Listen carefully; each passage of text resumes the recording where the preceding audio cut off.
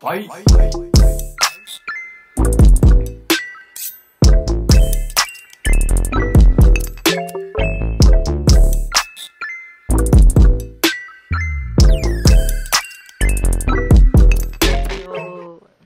Yo, what's up, guys? So today, this just gonna be a short video because I'm just gonna show you the tier list, in my opinion, in Shinobi Life 2 tier list of all modes.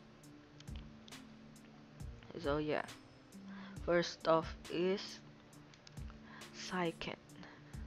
I would probably put it in S tier because of the bubbles. Everyone is getting trapped on the bubbles. This Subjutsu, it looks cool, but I don't like it. I put it. This is S tier because of the chakra cloak.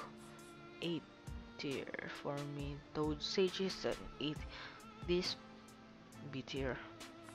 I haven't used this, so I think I don't even know anyone use this. I'm gonna put it in D tier. This B tier. These two. Wait. This here. This is A tier. This is basically the same. But this is C tier. Hard to hit. The skill of it is hard to hit. C, bad, and then C. Son Goku's chakra cloak is super bad. Goku is actually pretty good.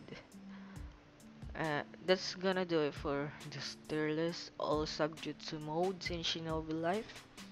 Hope you like it. Please like and subscribe. Wait, I forgot about the Slug Sage and Snake Sage. I would probably put Slug Sage above Snake Sage. I put Slug Sage in A tier and B tier for Snake Sage, I think.